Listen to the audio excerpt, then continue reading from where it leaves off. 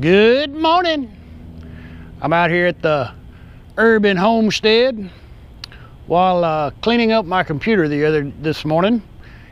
Yesterday and this morning I ran across some video footage that I did several years back before I actually started this channel, where I was putting together a rainwater catchment and storage system. And in reviewing that footage, I realized I missed some details, and I really needed to give you guys perspective as to what these videos are all about. We're in the process of putting the household in order for us to go full-time in the RV, and cleaning up some stuff. The rainwater catchment and distribution system is going to be disassembled and sold. So there were some details that I either didn't shoot footage on or I've lost the footage, so I wanted to cover that, and some improvements that I've made since that footage was shot. The thing I'm most proud about is the windmill. Now, I've got detailed video on how this whole assembly works, but it does work. It will, with a 10-mile-an-hour wind, it'll move about 60 gallons an hour. Maybe not quite that much, but it doesn't require any power to operate. And the reason I needed the windmill was because a lot of my rainwater, about half of the system, is stored down here. Now, it is a mess, no doubt about it. I'm a little bit of a pack rat. I don't deny that.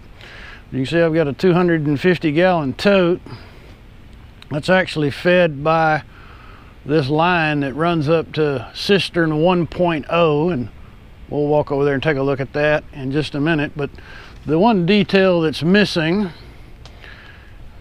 is how I configured the horizontal catchment. And you gotta look past all my junk there, but as you can see, I put the barrels on a horizontal rack and tied all of the bungs together with 3/4-inch pipe. And the top bung is the air vent. Now, this one is fed off from a downspout here, and that actually connects to those two downspouts up there.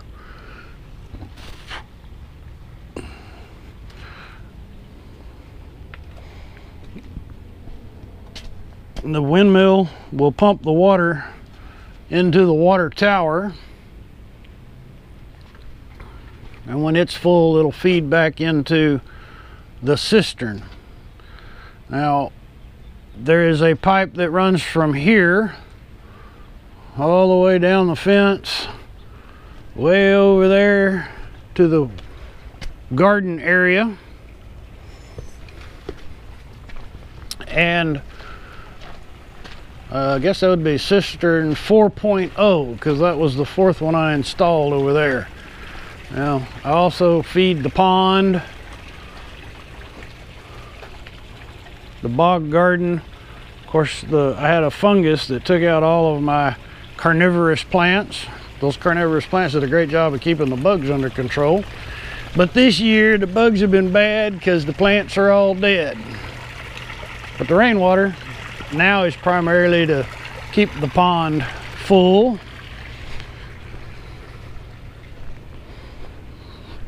And this is cistern 4.0. As you can see, I have two barrels standing on end with vents.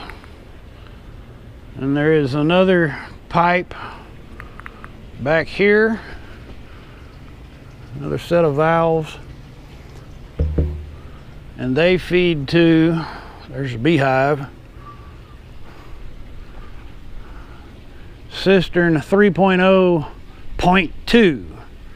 The cistern 3.0 that you see on the video footage actually sat over here and I did a little reconfiguration and installed my free hot tub. Yeah, that hot tub was free.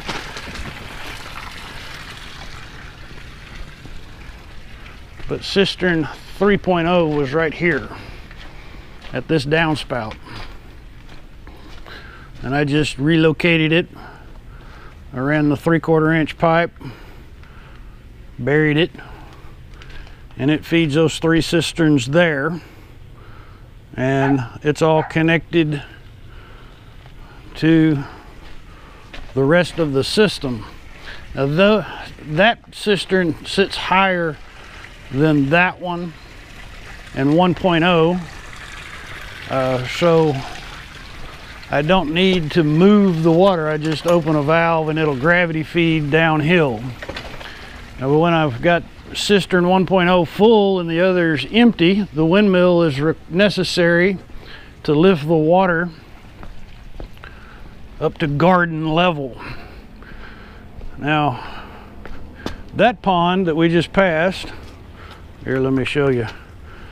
This pond actually is filled with rainwater and overflow from the HVAC system. And that's done by that pipe right there.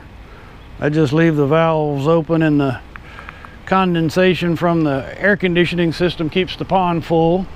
When the pond is overflowing, I close and open a couple of valves and this cistern will fill.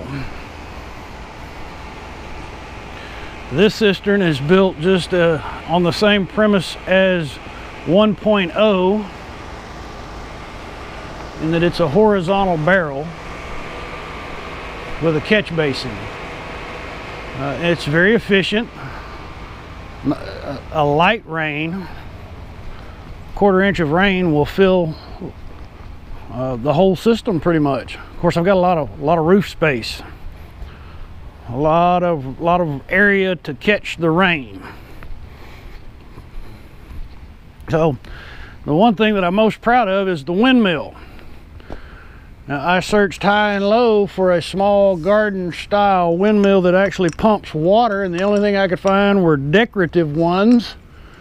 And so I spent several a day, a night, trying to figure out how to make this thing work. And I came up with a working solution. If you guys have any questions about how, I did it that I don't answer in the video, just shoot me put a message down there in the bottom and let me know. All these videos are going to be connected in one play group. So in the upper right hand corner you'll see a little card pop up. You can click on that and they'll all play in the order that I loaded them.